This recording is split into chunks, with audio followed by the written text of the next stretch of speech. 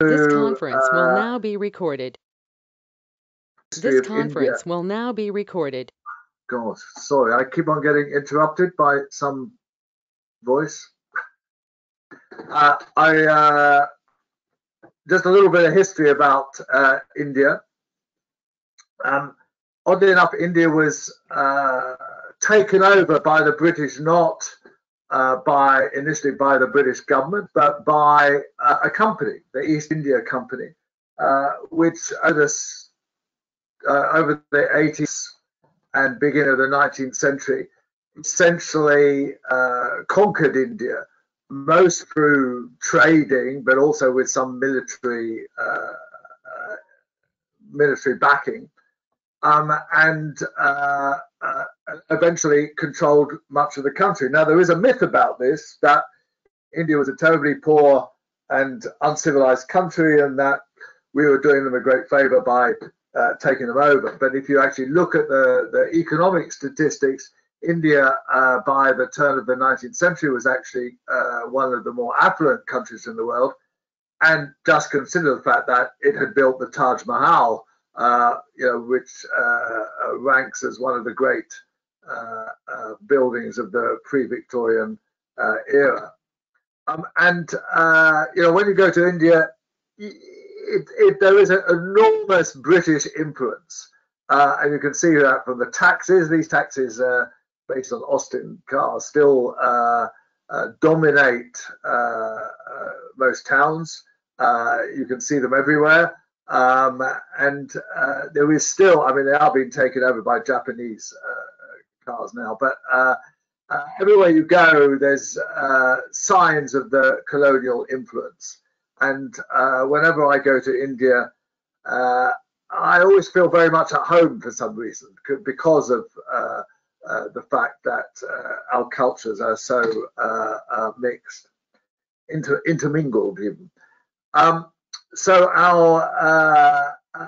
our influence was such that in the 1840s, late 1840s, it was decided to build a railway. This was the railway furthest east in the world at the time. There was a railway in Egypt by then, but we were 20 years into our railway age, but there was nothing in the rest of the world. And Lord Dalhousie, who was the Governor General at the time, and had some railway experience, and actually sat on a committee in Britain about the railway mania, and was part of that committee. His committee actually tried to tone down the railway mania of the 1840s. Anyway, he was became Governor General of India, and set out a plan. He wrote it out in a famous note to that India needed to develop a railway network. And what's amazing is that he set out a map, unlike what happened in the UK, where very much the railways were built in a haphazard process without any planning. Dalhousie kind of set out a network on a map, with most of which has been actually built. It was a very extensive network. Eventually there were 40,000 miles, but that this pretty much represents it. The capital for this came from British companies. These were British companies, despite their names: the East India Railway, the Great Indian Peninsula Railway. They were set up by British capitalists, people who saw that there was an opportunity to invest in these railways that the government was then supporting. And very importantly, they were backed by the government in the following way, which was that they were guaranteed a 5% rate of return on their capital. So in other words, anybody who invested £100 would get £5 a year in dividends, as well as keeping the value of their capital. And that money was actually paid for by Indian taxpayers. So even though the capital investment largely came from Britain, the return was guaranteed by Indian money. And there were two railways initially envisaged. The Great Indian Peninsula Railway built a 30-mile suburban railway in the suburbs of what is now Mumbai, which at the time was Bombay, and this was very much envisaged as a kind of short urban line. It was a test to see whether people would use the railway, whether goods would be carried on the railway. Whereas the East India Railway, as you'll see in a minute, their first line was a much longer line on the other side of India from close to Calcutta. And amazing enough, you might be wondering why I'm showing this rather poor image of what was an absolutely amazing event, the opening of the first railway, east of Cairo and essentially in a whole continent. Yet there are no images of this opening, which is strange because it was covered by the Illustrated London News. But this is virtually the only image that one can find anywhere on the internet. And this is a period when photography was just about feasible, and certainly people are ready to illustrate things. So it's a great shame that there is no better image, because you can imagine what this must have been like. That the streets were crowded with thousands of people, and the Indian people were astonished at the arrival of the Iron Road, and particularly of steam locomotives. There wasn't much industry in India at the time, and it was unlike Manchester, Liverpool at the time. Their railways opened, so it would have been an astonishing event, and it's a shame there was no image of it. This is a sort of rather strange kind of picture again of suggestion that this might have been the first journey. I doubt it very much. And this might be a picture of the first journey with the Lord Falkland, which was the initial engine that carried people for the first time. And there was certainly some major work. This was not quite part of the first bit of the railway, but it was soon part of the extension. Those of you who've been to Mumbai will know that some 20-30 miles behind Mumbai, there's a set of mountains called the Ghats, which pretty much run down the whole coast, the whole western coast of India. And to get through them through to Pune, which is the nearest major town to Mumbai, required major works. And now you might think that the scaffolding looks pretty precarious, but actually bamboo is just as good as steel in many ways as a way of building, of erecting scaffolding. But this is perilous work, and a lot of people did get killed by falling.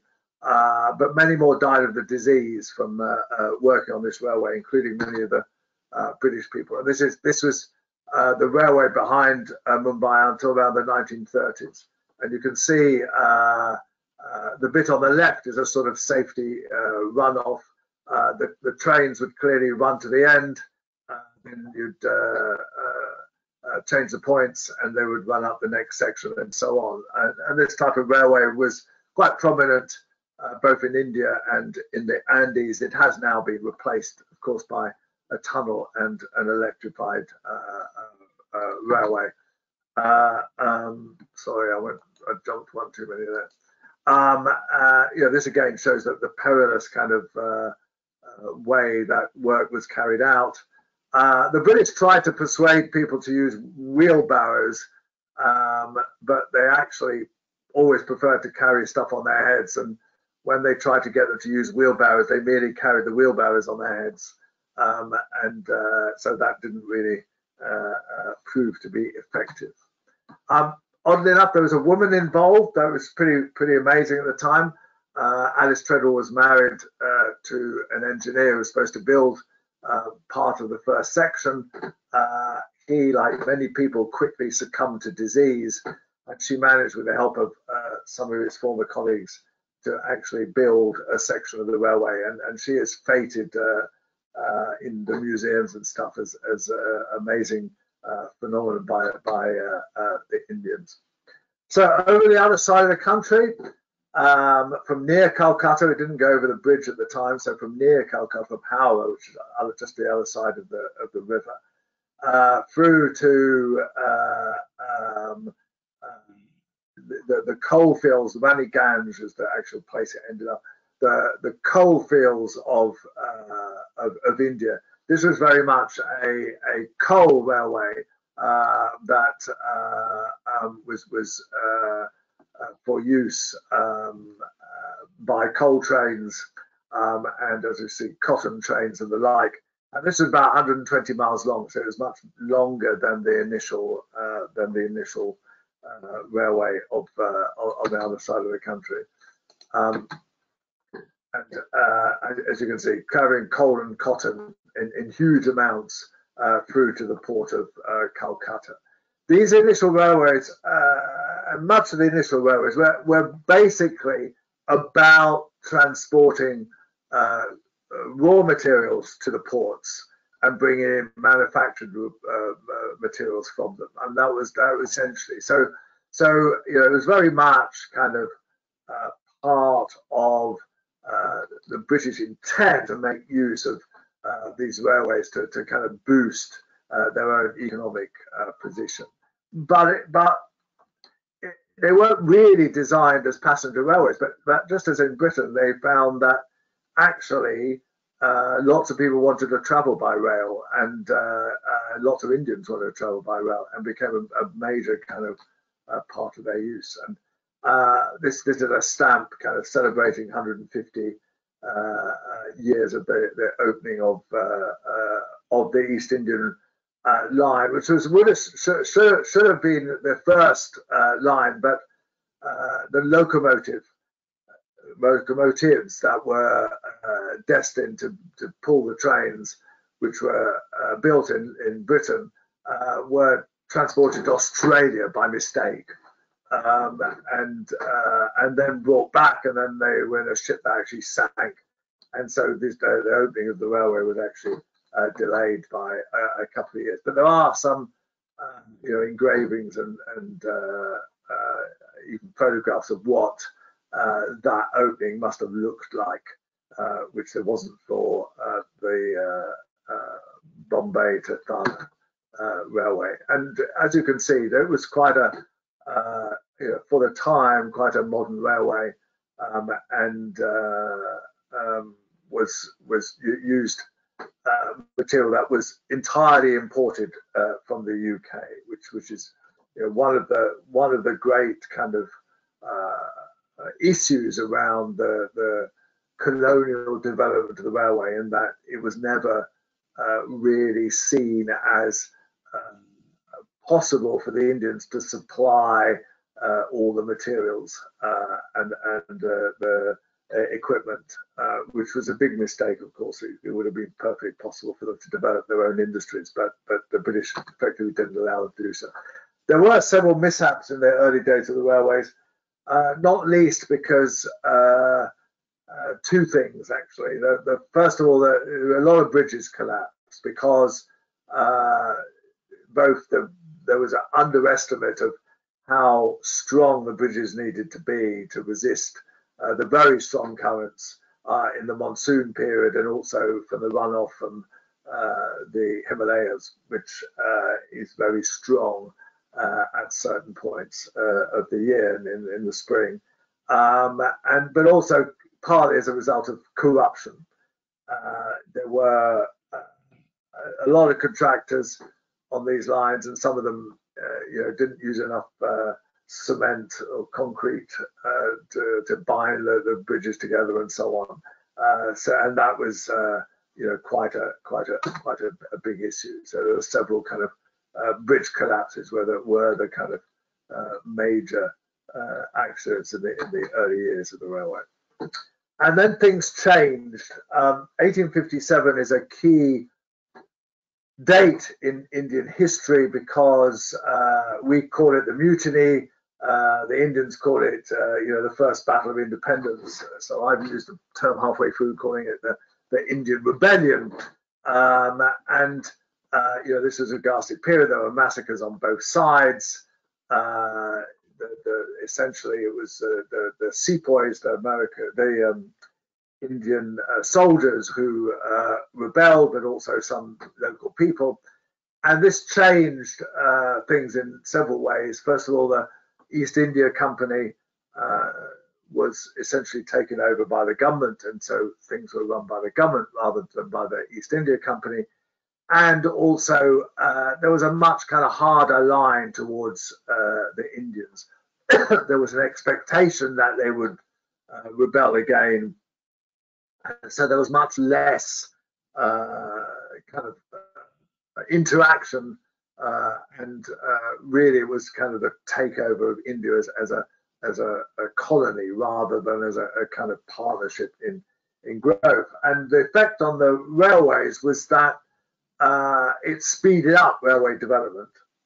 And because the military saw the railways as a key way of protecting the country against rebellion, because it was cheaper to actually transport a bunch of soldiers around the country. There were very few British soldiers, but there were some, and they were the officers, and it was cheaper to bring them around the country rather than building lots of barracks and having vast numbers of more soldiers. So the railways became key kind of defense mechanism, and therefore this spurred on their development. And by the 1870s, we get much of the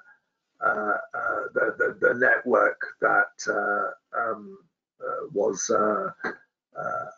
was eventually developed. A couple of thousand miles, or about 2,000 or 3,000 miles of line by then, and major the ports, as you can see, were a major part of the development of the railways. And it also changed the attitude of the British. They built stations that were easily defendable. Now, this is Lahore, which is now, of course, in Pakistan rather than in India. There was, of course, partition in 1947, which I'll talk about later. But as you can see, they started building stations that were very defendable, and notably in Hyderabad, which I was in last year and saw this in Madras, which is now called Chennai. And these are substantial kind of stations, but also you can see with the limited entrances to them, easily defendable. And of course, the most famous, which is Victoria Station in Bombay, which is now named after a Marathi freedom fighter called Chhatrapati. And everybody actually still calls the station Victoria Station. Taxi driver was go to VS Victoria Station. And as you can see, there's sort of elements of sort of some pancreas there, elements of Victorian Gothic in there, and extraordinary. I mean, these were built later in the century, but extraordinary kind of constructions.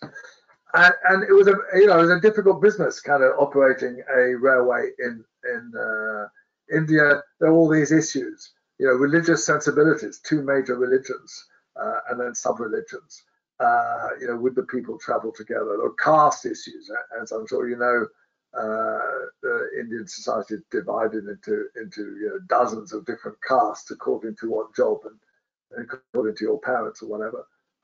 Provision of toilets, they didn't provide any toilets initially, but which was ludicrous, and so trains had to stop for toilets and stuff, and they said, well, it's too expensive to provide them, whatever. The issue of women, some particularly the Muslims, were not sure that their wives had traveled in the same compartments as men, as the kind of non-related men. Would the Europeans travel entirely on their own? Well, not entirely, because they did travel in first and second class, but there were some, affluent Indians and middle class Indians who actually travelled in those classes as well. So an awful lot of issues. A lot of railway companies. This picture I took in Delhi is all the signs of all the different railway companies. There were about 50 in the end. Some local authorities, some Indian companies, but some states, but mostly private British companies. The 5% didn't last forever. They were then required to earn a slightly lesser rate of return, but nevertheless still enough to make it worthwhile. And the Indians took to the railways. They just loved traveling on the railways, and given that the main roads were terrible and still are in many places, and the fastest means of travel was probably ox carts, which are lucky to get 3 miles an hour.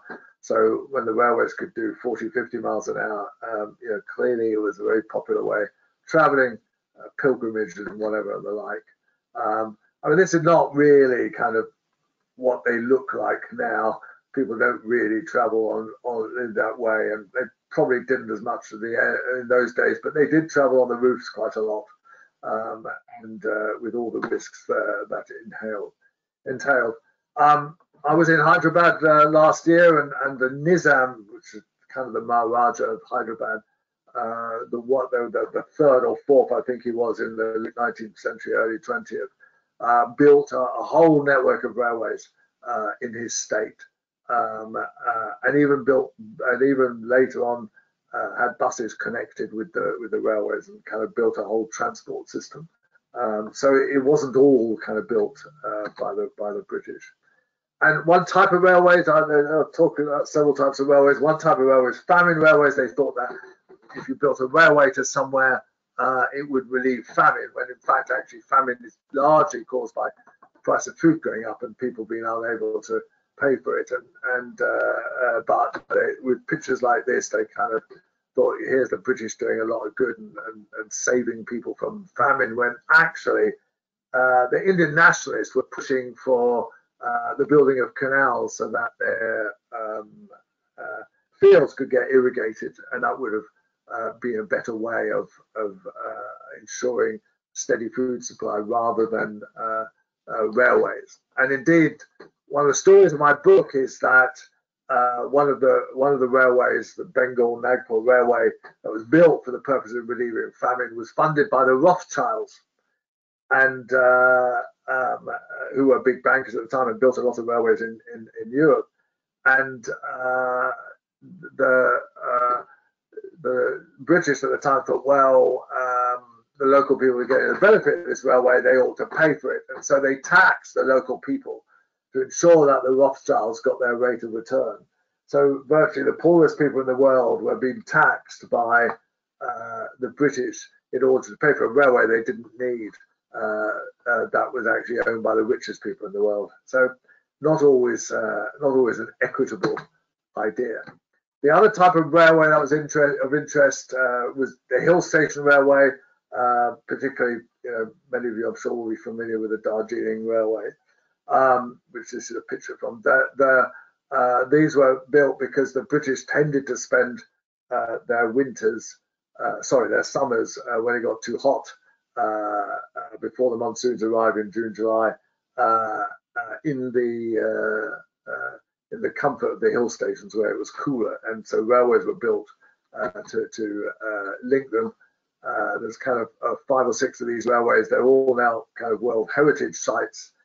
This was the Nilgiri Railway, which is further down south in Kerala, and which you'll see I visited relatively recently, and which was actually a rack railway. You can see from the picture of me there, you can see in the middle that part of it, the first part of it, was on such a steep incline that it was built as a rack railway with the third rail kind of in the middle, and still in use. And this is one of the most famous of these railways. And as you can see, it's not always warm in India. and this is the other one. Unfortunately, I was going to travel on this one in last year, and it was closed by a landslide, and I think remains in trouble. You can possibly see why. As permanent way people, you probably would be slightly critical of the state of that railway. Then there was another type of railways, which are the military railways, largely built in the northeast on the frontier, sorry, the northwest frontier, and adjoining Afghanistan. And these were built because there was supposedly a constant threat that, in particular, the Russians would go through Afghanistan and then invade in India from the west. An unlikely scenario given how difficult Afghanistan is militarily, but nevertheless one that was at various times in the Victorian era put forward as a likely scenario. So some extraordinary railways were built, including the Khyber Pass Railway, which almost stretched into Afghanistan. It goes right up to the border of Afghanistan. They did want to continue it into Afghanistan, but never managed to do that. And this was again, as engineers, you'll recognise that this was a pretty extraordinary railway, and was very little used ultimately because these are tribal areas, pretty wild part of the country, and really was not built for local people, but built entirely for military purposes. But later on, they did try and attract people to visit it, and indeed, right up to the latest Afghan troubles, it started in the 80s, 90s, that they did actually keep it open, and certainly between the wars, which this poster is taken from, they had tourist trains going there. Oddly enough, there's not many tourist trains which advertise with kind of people showing guns, but apparently these tribesmen often travel on the train. They were as a concession to them, were allowed to travel free on the local trains. And then there's most remarkable of these railways, which stretches all the way into Iran, which apparently still exists, and was at one point seen as possibly a way of linking east and west, and running a railway all the way through.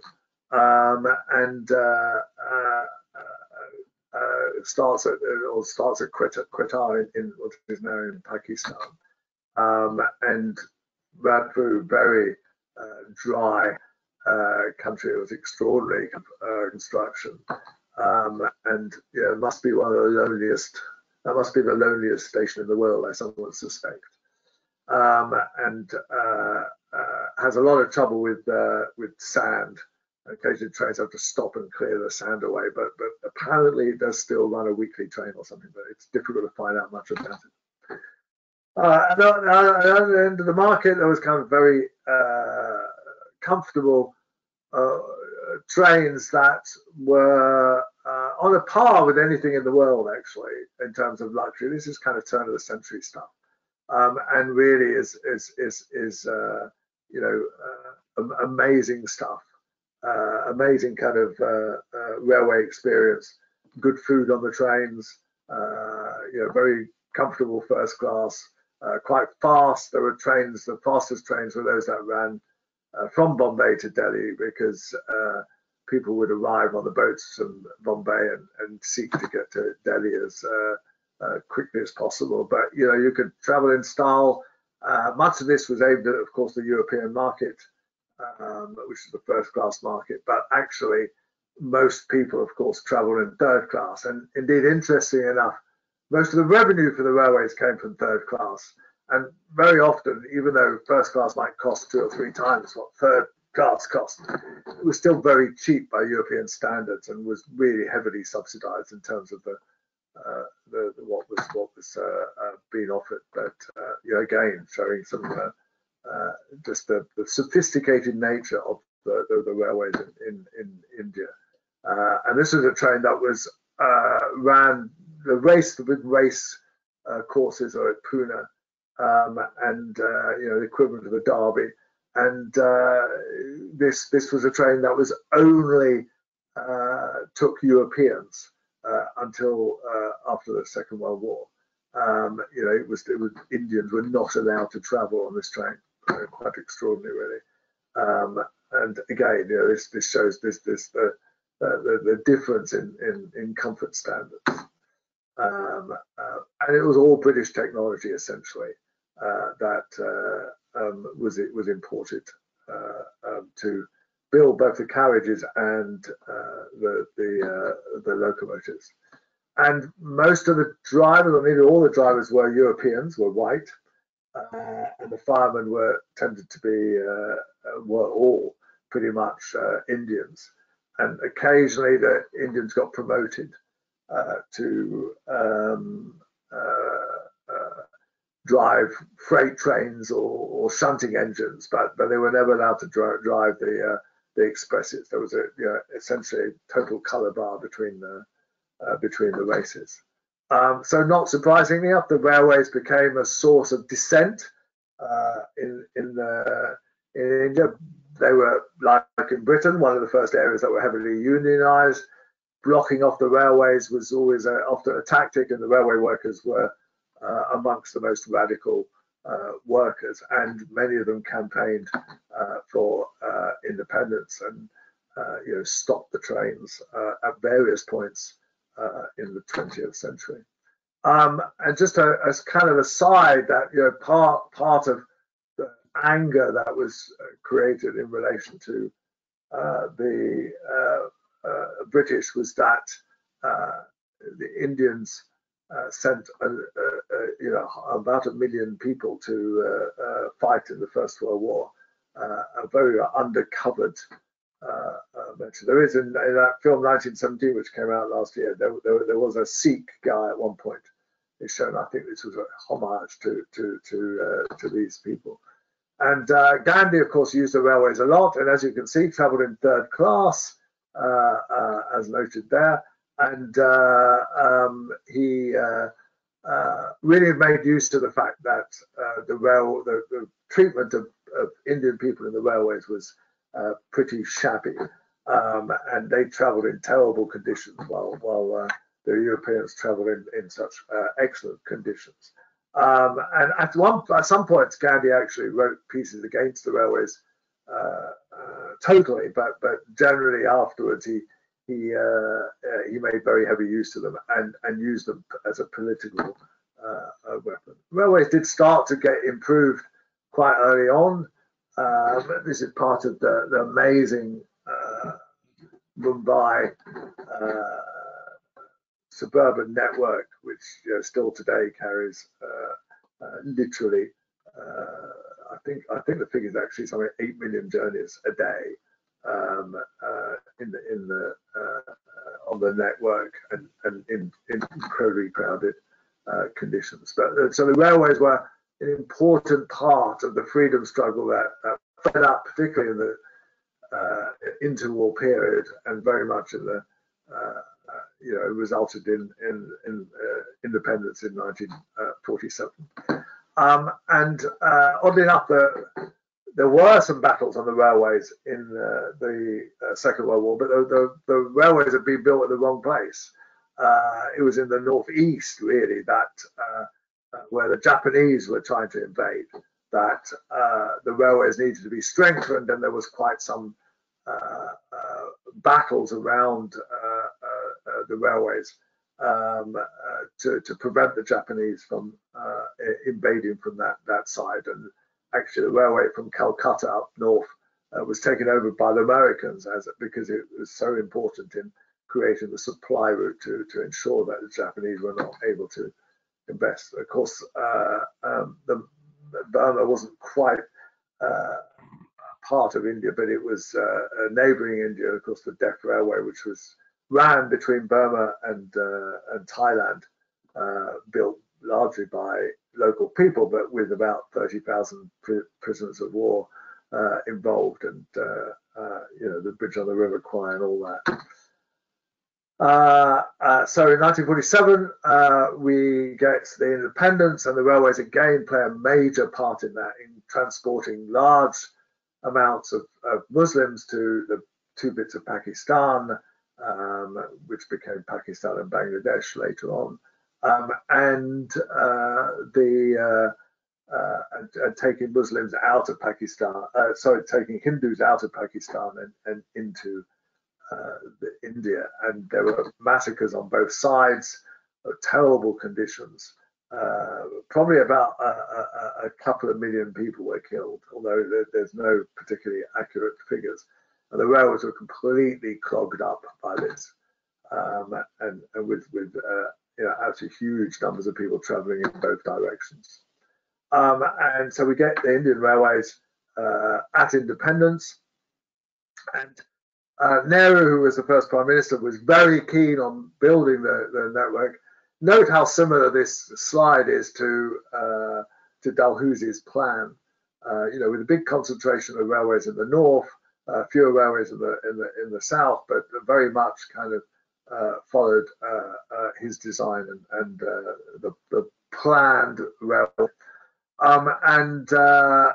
It was taken over by Indian Railways, and of course, despite the fact that many of the Europeans fled straight away, and even many of the Anglo-Indians, the kind of people who were partly of European descent, were not particularly well treated, and a lot left the industry, then the railways did function well and continued to be invested in and developed, and were a major part of the infrastructure as the state-owned Indian Railways, which they are still today.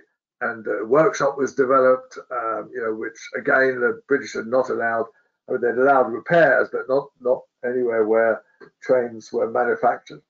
And quickly, India built up its own industry, which now it's run in partnership with the Japanese. A great lost opportunity, of course, by Britain there. And this is the works that were still much of the railway rolling stock is built. New lines were built. This was the biggest of the new lines, which runs from Mumbai south to Goa. A very scenic line. Had some troubles at the beginning because it was difficult to construct, but a heavily used railway. You can see this is a passenger train, and you can see they usually routinely have 24 to 25 coaches. They're absolutely enormous. So the platforms in the major stations are enormous. But freight is the mainstay of the Indian Railways. Freight is very profitable. Indeed, it cross-subsidises the passenger, as you'll see in a minute. The passenger railway is incredibly cheap. And this is some typical scenes. Some of these photographs I took myself of Indian Railways. I mean, the bars are really to stop people leaning their heads out. And actually, these the trains are hot, but they're not by any means unbearable. And but of course, the windows are pretty much open all year round. All the carriages pretty much look like this. This was a day of a strike, actually, but it just shows the sort of overcrowding and that happens when the trains are not running. Here's the sort of suburban kind of typical way of traveling. And now, one terrible statistic is that something like 5 people a day get killed on their system by either falling off trains or being run over by trains. All the lines are used as kind of shortcuts, so there's many people walking along the suburban lines as well as obviously traveling on the trains. This is a picture I took because for disabled people, and yet there's actually no way they can get up easily up the steps into that disabled carriage. This is this is a train I took from about halfway through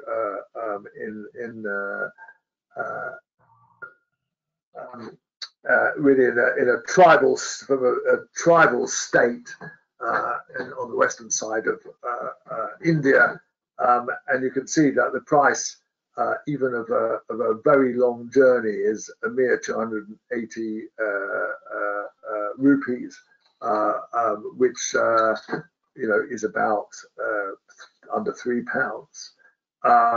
And typically, and that's even in first class, and much cheaper in kind of second or third class. These are still typically the sort of prices you still pay. And so the railways are remarkably cheap. Of course, many people traveling on them. I mean, we're talking pre-COVID, of course, but they still operate, as I say, with a subsidy from freight travel. There's a picture I took because our train stopped and there was something wrong with the line, and they just kind of got up there and tried to fix the overhead equipment, which again, I'm sure you wouldn't want to see it happen in this country. This is just a picture to show that they nicked the underground sign for basically all the stations have these names with using the underground sign.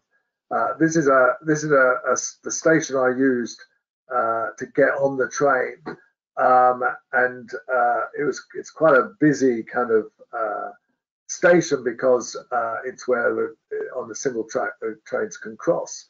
And you'd have thought that by now they might have built a platform on the other side, but actually you have to get on the tracks by going through the train on the right there, going up and down through it, and then waiting on the tracks for the other train going in the other direction, which is pretty extraordinary, really, that they've never built another platforms. Apparently they were going to. I talked to some politicians about this, how scandalous it was. They thought, oh yeah, we'll make sure we get a platform there. This is steam engines on the Nilgiri Railway, and that's my lot. I hope you enjoyed that. And I hate doing this virtually. I'd much rather be with you to chat afterwards, but there we are, and I understand I will be taking questions. Thank you very much for listening virtually. Okay, thank you. If there are any questions, if you please put them in the chat function and we'll read them out. I've got one to start with, Christian. You've obviously mentioned some visits recently. Are there any journeys that you can recommend or ones that you would wish to do? Well, I actually took a journey all the way around at various times. So when I went there to write the book, we went down from Mumbai to Kerala. I would absolutely recommend doing that. Kerala is the most wonderful state. The weather is absolutely perfect. The people are fantastically friendly.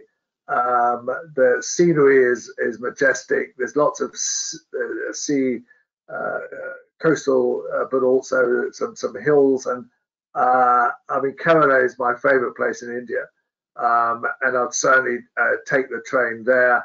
I think going up the other coast is also a fascinating journey, and complete the tour by going from Delhi from Calcutta to Delhi, or Calcutta to Mumbai. I mean, the whole thing takes maybe 10 days in the trains, and you add a couple of another 10 days just to stay in places and whatever.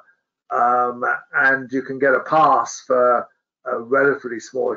I mean, it cost me a couple of £100, probably a bit more than that now. But I would recommend a trip round, basically around the whole country. But if you only got time to do one thing, I would go from Mumbai down to Kerala, both for the scenery and for the fact that Kerala is really worth visiting. Okay, thank you. Paul Levitt has asked, what are the main track gauges in India? Sorry, the track gauge is 5'3", oddly enough. It's unclear as to why that is the case. Dalhousie kind of discussed it in great length in his in his notes about creating a railway, and for some reason chose this rather strange gauge, which I think is the same as Irish railway. There's no kind of rational explanation as to why, but obviously it does. It makes there was quite a lot of meter gauge as well.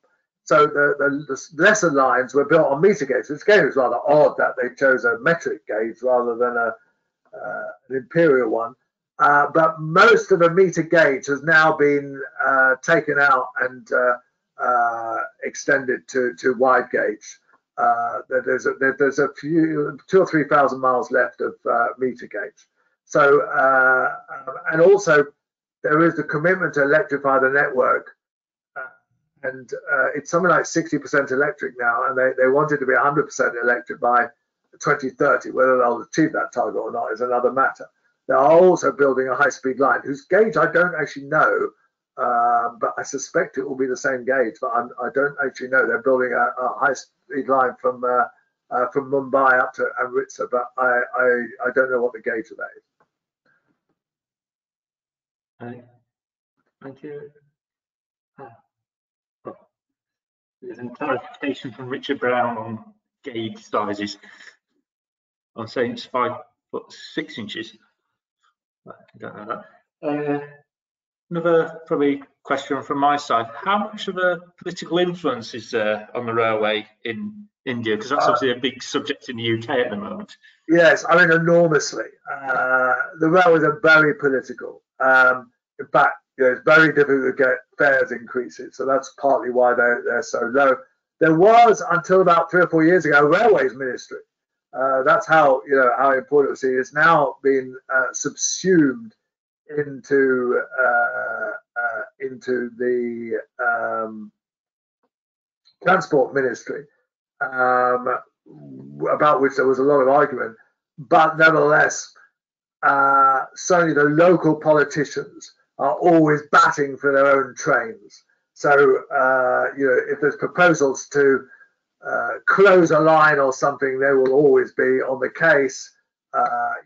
They also want to ensure that there's always trains to the major cities and so on. So there's absolutely politics comes to play in it the whole time, and still does, and still stops there being a kind of reasonable amount of fares rises. Thank you. Got a question from Sam Cox, who says, from his experience, first and second class tickets on long distance trains get booked up weeks in advance, and are the trains essentially too cheap? And that's obviously relevant to in my experience, they're not. I mean, it's certainly worthwhile buying the tickets before you go, and there was a little agency in Wembley which seems to have and it's mentioned in my book, seems to have a monopoly of selling Indian Railway tickets, or it did when I went 5 years ago. I don't think they get entirely full, but yes, on some trains they do. Of course, of course they are in a way too cheap. And as I suggested, the difference is too cheap, because the difference even today between first class and second class, and I don't think there is a third class anymore. Actually, there is just second class AC and second class non-AC. I would recommend the AC.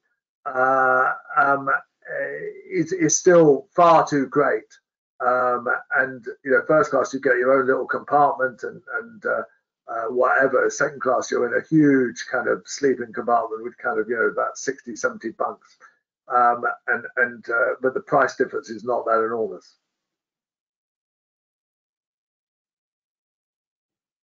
All right. Probably I'll do one more final one for me. How much of the influence obviously in the current railway are any private operators in India? No. No, it's all basically state railways, and run as an integrated railway system. I have no evidence that they've separated out the track and the infrastructure. and it's all essentially Indian Railways. I think there's probably some private freight operators and stuff about which I don't really know, but there's certainly no passenger railways that are private. Okay, thank you very much. I think if there are any more questions out there, can anyone quickly put them in?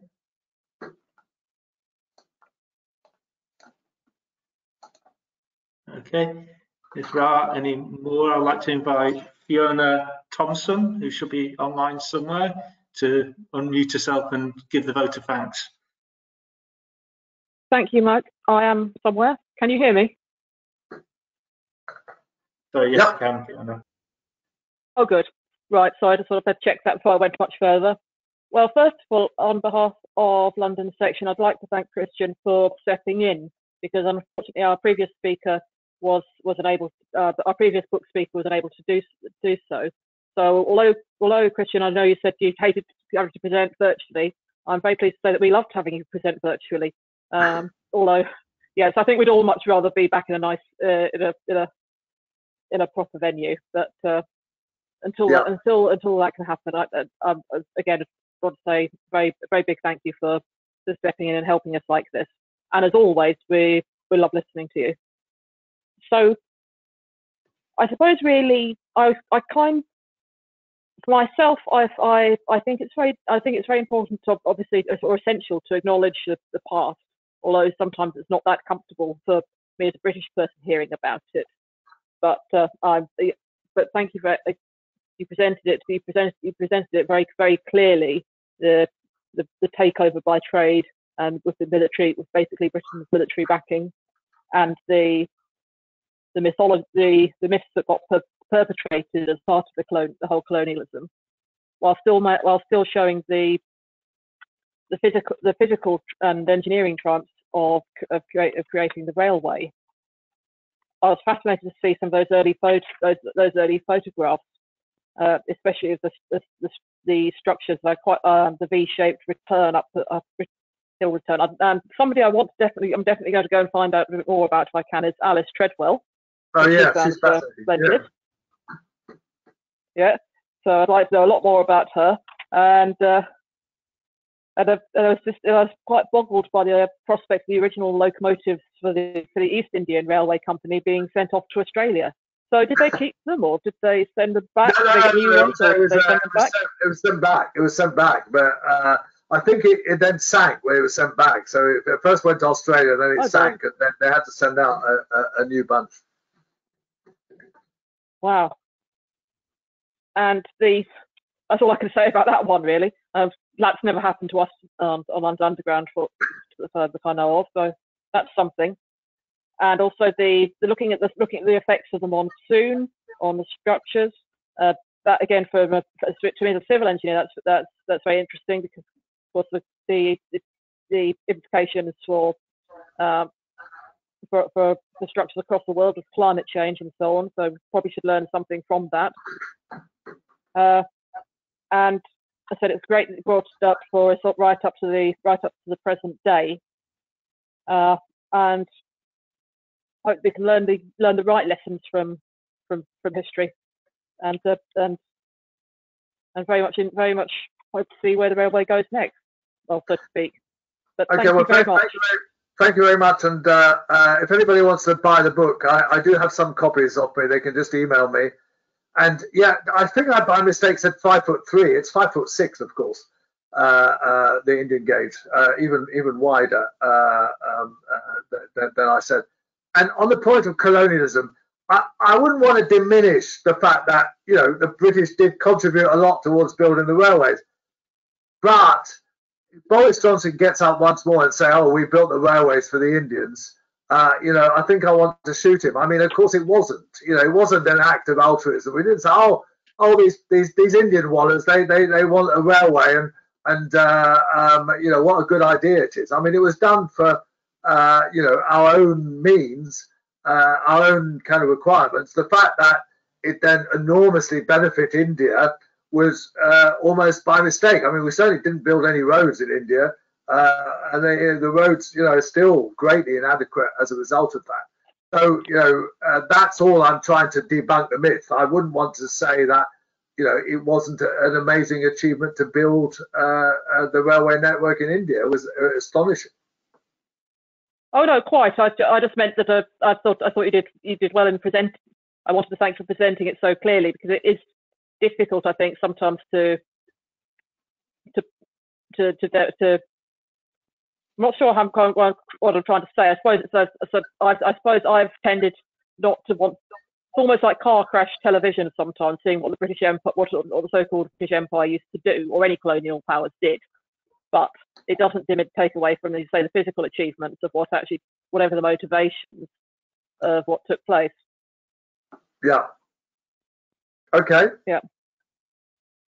Okay, well, thank you very much. And as I say, yes, please do buy the book, and I'll happily give a real talk to you on my next one, which is called Cathedrals of Steam, which is coming out in November, and is the story of the terminus stations in London, the 12 terminus stations of London. Now that sounds fabulous. Yes. Okay, watch out for it. Thanks.